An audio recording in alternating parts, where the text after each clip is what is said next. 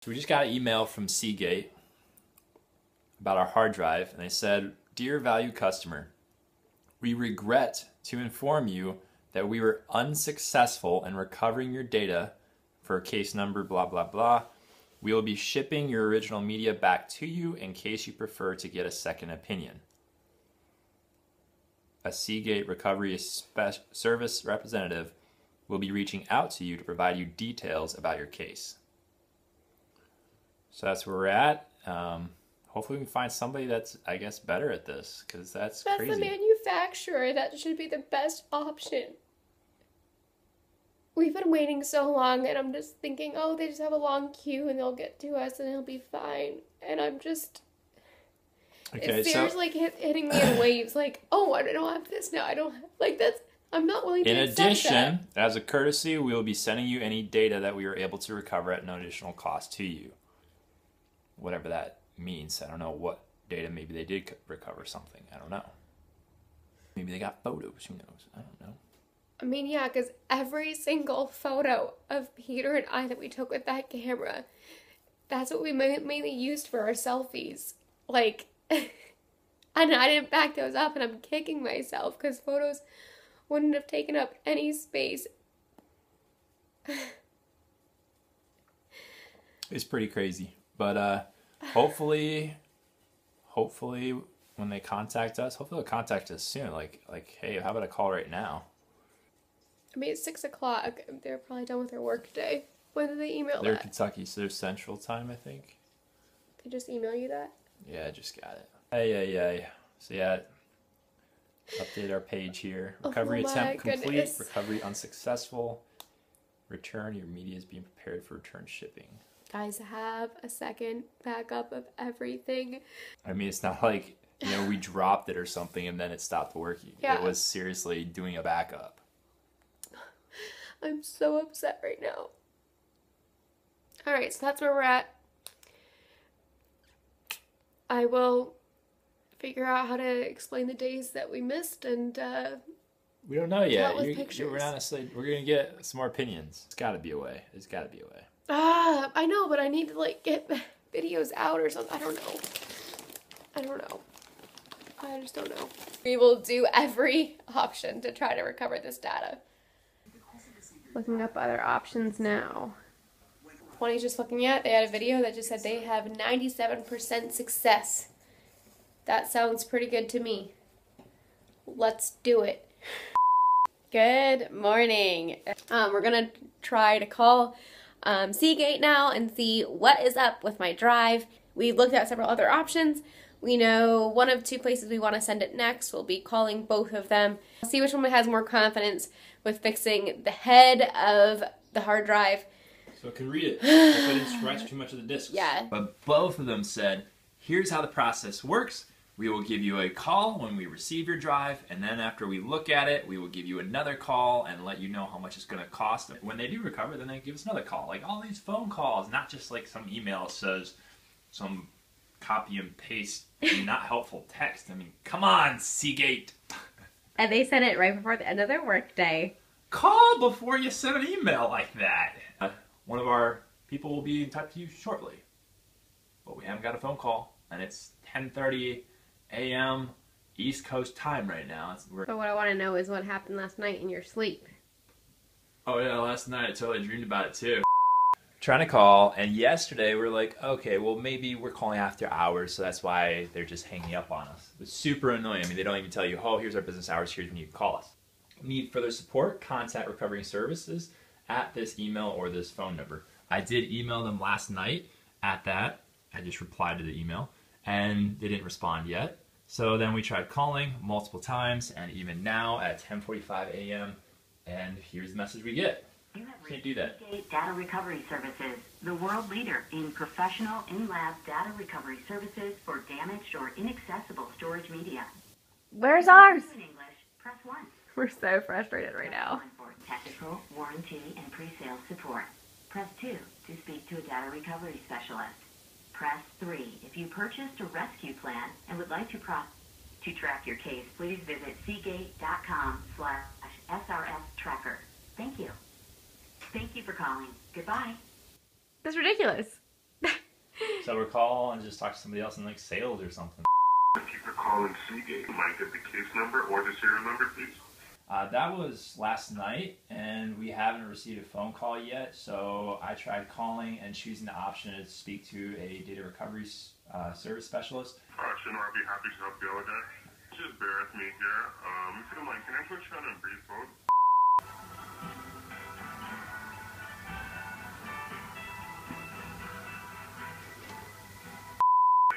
Thanks for holding, sir. Yeah. So after contacting my team lead here, it looks like we don't have their direct contact right now, but they said they usually contact the customers within the afternoon. So I would say that if they still haven't contacted you back like by 3 p.m., then just give us a call back so we can see what's going on. No. Is there any way to... Contact with that department. Gotcha. Is there a way that they can call sooner? No. Well, that's frustrating because now we're stuck. There's no way to reach them. They're a black hole, and they will call you, don't call us. When I talked to the dude on the front end about how the process was going to work and everything we were talking through, all the details with data recovery with Seagate, the dude was great. Sounded very helpful, very professional, but now on the other side, this is just crap. Terrible. Come on, Seagate, fix this. There should be somebody to answer the phone. Seagate has still not called us back. And I just got a text message saying, hey, your media has been shipped. So they shipped our hard drive, dropped it off with FedEx or UPS, whoever it is. Without even talking to us. Not even talking to us. They're just like, peace, we're done with it. We don't want to do anything. Like, call us, people. This recommendation with getting a Seagate recovery plan is probably not what we're going to stick with. We're probably going to look around for other places you can get a recovery plan from because this customer service is terrible. Right? Unfortunately. I hate to leave a bad review, but this is our experience. But it's how you manage the bad stuff that like sets you apart. Plus, there should be a way to always reach out to you. Like there are for these other companies we're looking at. There's no way to talk to somebody in the department that we can call them. Because all that information that we should be able to get when they do call us should be helpful for the next. Sounds like they're not even going to call us at this point. They're like, oh, we're done. They will call us. It's just they're doing it on their time. What does our case number say now? Okay, so I have this web page that you can pull up to track your case. And I just hit refresh because I just got a text saying that they shipped it. And so then down below, I have a new note that says, this case is closed.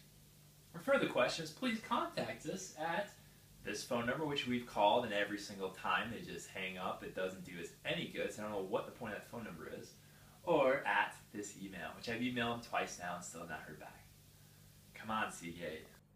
This is so frustrating. Like, we just want to talk to a real person, find out what they tried, find out why it didn't work. Stinking talk to us.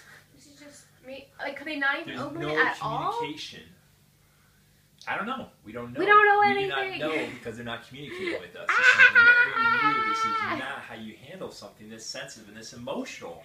Anybody's data is going to be like this and this important. So to be like this and just giving text and email updates and like, hey, sorry it didn't work, we're shipping it back. And like, oh, we'll call you, but you can call to this number. Oh, just kidding. You really can't because when you call and it says forget you, hang up, goodbye, thanks for calling us. Come on. So yeah, somehow they left us a voicemail. So they did probably do this right before I got the text. And I don't know why. No, I think it went straight to voicemail. It looks like this one was an unsuccessful recovery due to media damage. We tried multiple head transplants. I see your emails where you tried to call. 800 number is 800-475-0143. But again, the surface area damage was too severe to be able to recover anything. Thank you. Okay, so they did try replacing the heads several times. It sounds like they said that the damage on the discs was too severe. So, and what people have said is by us trying to plug it into our computer multiple times after we heard the clicking sound, that was scratching and bashing all the data to pieces. So what they're saying is it's so bad, the discs are scratched up too much and they can't recover the data because of how bad it's scratched. We plugged it in too much. Which sucks. We didn't know. And it's one of those things you don't know about until, I finally did research it and find it, and I took it to Best Buy, And I told him what was happening, but then he plugged it in, and so he scratched it some more. And then I wanted to try one more time because I hadn't heard it. And then Lisa's like, oh, well, I'll have a lucky touch. And so then she scratched it some more. So we apparently scratched it to pieces. It just seems crazy. You would think that these things would be built better. It wasn't like we had it plugged in for hours like that. It was minutes. It was like a minute each time. Yeah. Like 4 minutes total. Seems kind of crazy. I don't know. I'll call these other guys to see what they say. We got our answer. I guess we don't really need to talk to them. No, we're done with them. Here's a challenge for all the engineers. Can you, or is there a hard drive that already exists that does this, where there's a fail-safe, where as soon as that head breaks, it shuts down and stops spinning the disks or something so that it doesn't do any damage? So basically the only one that doesn't have like a spinning head like that is solid state. And a solid state hard drive for the size that we got we would have been about $1,600. Yeah, for one. And we each have a 4 terabyte hard drive. Versus like 160. So I mean, you're talking 10 times the cost. Yes. Would it have been worth it? Yeah, I guess, maybe, but I mean, this really sucks.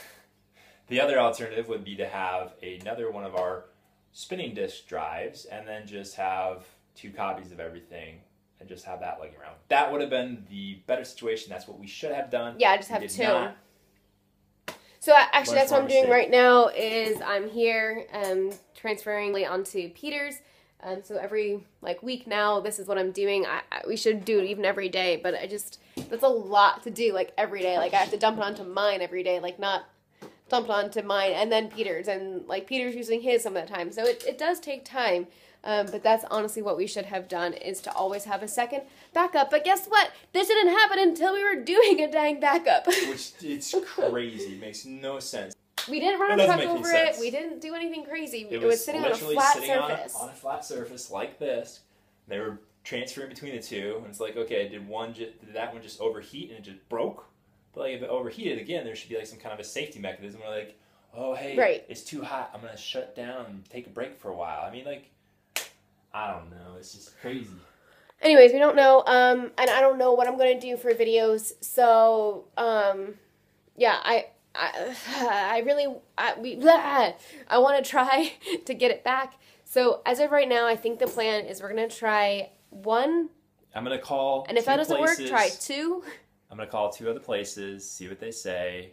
I'm going to let them look at it. We obviously you can't do any worse than, I mean, right now they say you can't get anything off of it. So we might as well ship it to a couple more people and they don't charge you anything until they get it off. One thing I think is important to say is that in the grand scheme of things, this is not that big a deal. We are throwing a fit, and some people may look at this and be like, oh, you guys just sound brats or whatever.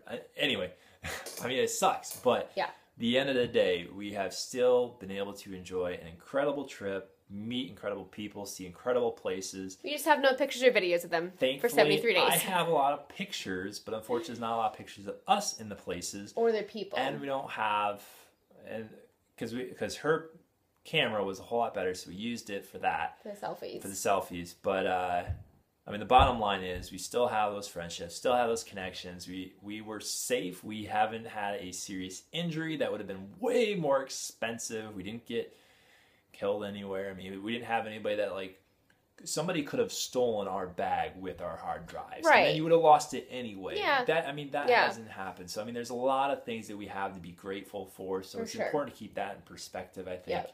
Yep. I mean, at the end of the day, we were still able to see a lot of places.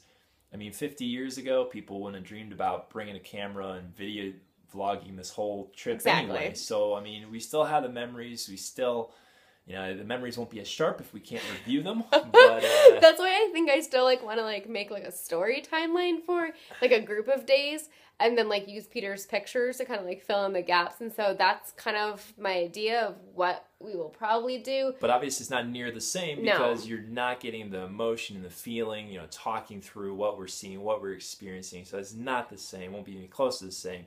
And you don't see all the same stuff. I mean, I didn't take pictures of a lot of the food that we ate or the restaurants and all this stuff or the places where we stayed. So, I mean, there's there's a lot that will be missing if we aren't able to recover this. But we will keep trying. Hopefully, hopefully. And the good thing is that some of the backup did work. And so it's not the entire, like, trip. There's just this gap of about... 73 days. What percentage is that of the trip? Like, a fourth. Yeah. Section that's missing, we could go back. I mean, it's some of the more affordable parts too, I guess. Because we're missing from where in Europe? From Serbia, Romania, so we don't have Greece. We don't have Macedonia, Greece. We don't have your stinking Santorini. We don't have Israel. We don't have Israel. Expensive, but we want to go back there anyway. But we don't have Cyprus. We don't have Malta. We don't have Tunisia. We don't have United Arab Emirates. Or Egypt. India. Egypt. Which Egypt, Thailand. I think we can cover that pretty well with my pictures, honestly. We're not missing a whole lot there from the video. Egypt, we can pretty easily tell you in a story. So I think what we're going to have to do is just sit down and, like... rehash it, go through photos. It. So I think it might be kind of fun. So it'll be like a video podcast almost instead. Yeah. It won't be as visual. We'll see. Hopefully, again, we're not giving up hope yet. We're going to keep trying because you might as well. Yeah. I mean, so I don't think I'm going to do that yet because I just don't feel like... we haven't explored all our options yet. I mean, no. There's still more people we can try. I feel like with computers, it's one of those things, if you find the right geek, you find the right person, they can figure it out. There's a way to do it. It's just a matter of finding that person that can do the impossible. So if you know the right geek that is confident in fixing a 4 terabyte hard drive that has a clicking sound because of a broken head, please let us know in the comments. So again, this is not your average. Like typically when people have a hard drive failure, they're just talking about something with the software, and it's super easy for the most part to recover. Okay, so this is physical damage that's happened. So that the head broke and it scratched the disc. So we're talking about, so Seagate replaced that head several times apparently, but still was not able to read the disc. So that's what we're looking for, somebody that can like repair those discs, I guess, I don't know, and be able to replace that head to where you can read and recover that data somehow. So if you have a good recommendation, please let us know. We're going to call 2 companies right now, figure out which one we're going to try first. We'll let you know, we'll keep you updated. I'll let you know, keep you updated. Thanks for... thanks for keeping up with this. This is not the news that you wanted to hear. This is not the news we wanted to hear, but this is the news. Drives that Seagate said, no, we can't recover, and you guys have been able to. Yeah, that happens quite often, actually. Really? So that was Gilware Data Recovery, which is who your mom's friend recommended. So this, they're estimating, would be $2,000 probably best case, $3,500 worst case. So it's a lot of money, but again, that... we'll do a GoFundMe campaign. I don't know. Who wants to see those memories on YouTube? Who wants to see the lost episodes of the Happy Hoppy Around the World trip? I don't know. So, and I call you guys and see if that's something that you guys have seen before. Well, what I can tell you, we definitely deal with severely damaged drives. Would be anywhere from around $500 up to $2,300. Okay. If the damage is incredibly extensive, it's possible it could exceed those figures. I think, for starters at least, we're going to try Gilware Data Recovery. The lady we spoke to there sounded more confident. More expensive, but we're not sure. It could be more. She gave a range, and the high end of the range was higher than the other company.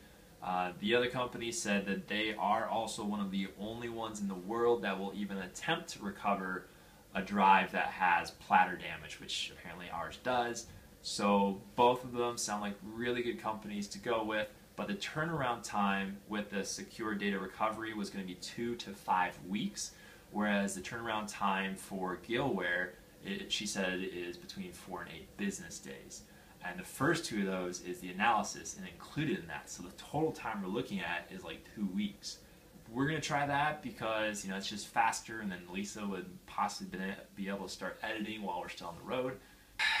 We'll see. Hopefully Gilware will be able to do it. They sounded promising. It's also super expensive. We'll see. Yeah, it could be $2,000 to $3,500. Ouch! That is a lot of money, but if they were able to recover those videos and those pictures, I mean, that's 73 days. That's like 1/4 of the trip. It'd be so worth it. I mean, it's expensive. You can get a car. You can get a used car for that much. But forget it. We'll just go around on bicycles when we get back. Serious, we'll walk and bike because we need our videos. Anyway, so that's where we're at. We are waiting. So right now, I haven't started the process yet because there's really no point because we don't have the drive back in our possession yet. It's being shipped back to Lisa's parents in Pennsylvania. Once it gets to them, we'll go ahead and get this going, get it shipped out right away to Gilware in Wisconsin, it looks like. And hopefully, they will be able to recover it. So we'll see.